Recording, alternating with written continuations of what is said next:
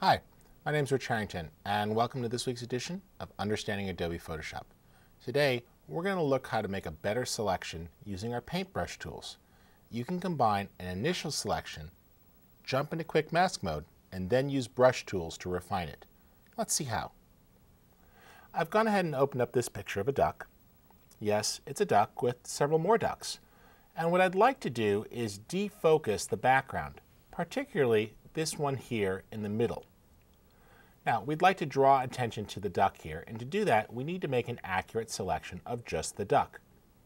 I'm going to go ahead and duplicate this background layer, so we've got two copies. I just right-clicked and chose Duplicate Layer. We're going to take the Quick Selection tool, which is part of Photoshop CS3 or CS4, and drag through to make an initial selection. If I hold down the Shift key, it'll add to that selection, and you see that we can get more of the image grabbed. Now this does a pretty good job and attempts to isolate itself to just the parts that we click on, but eventually it will grow and pick up more pixel details.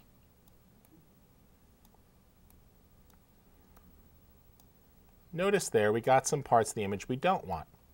Holding down the Option key and clicking will subtract there, and that helped. Let's continue to add to the selection, Shift clicking. There we go. And we work our way through.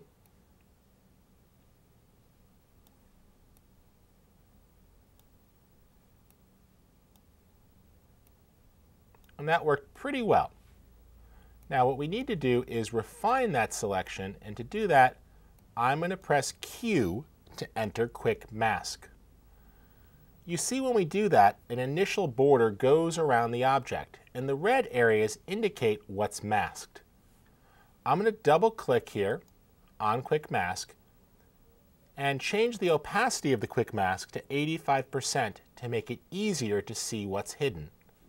We'll press Q again to go back to Quick Mask mode, and let's call up the navigator so we can zoom in and start to touch things up. We'll start up here with the duck's head. You see there we've got a very rough selection on the back of the neck. I can grab the paintbrush tool, adjust the hardness of the brush and its diameter, and then start to paint. Painting with black adds to the mask. Flip that over to white and you could subtract. Using D, you can load the default colors and then X to toggle. Notice we could paint over the object here and get a nice gentle selection. If necessary, lower the opacity of the brush and use multiple strokes to build up.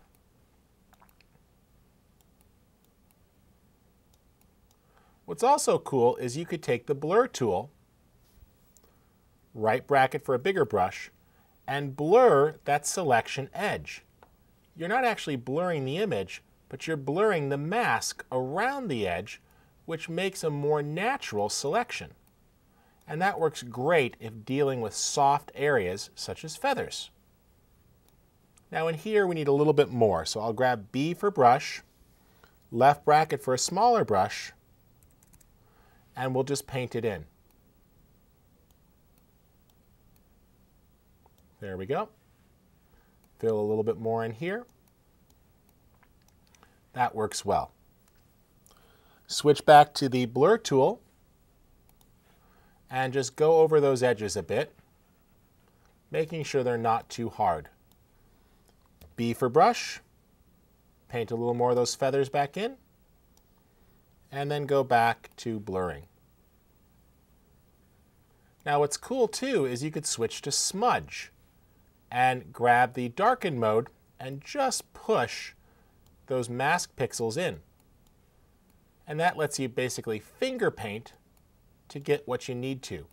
And you could use that on little divots and clean up your mask as you see fit. Now, great compositing takes a while, so you may find yourself tweaking here. I'm about ready to call it done and show you the end results. Let's just grab our paintbrush here and fix the foot. There we go, he's got his webbed foot back. And lightly touch up the remaining edges with a quick drag.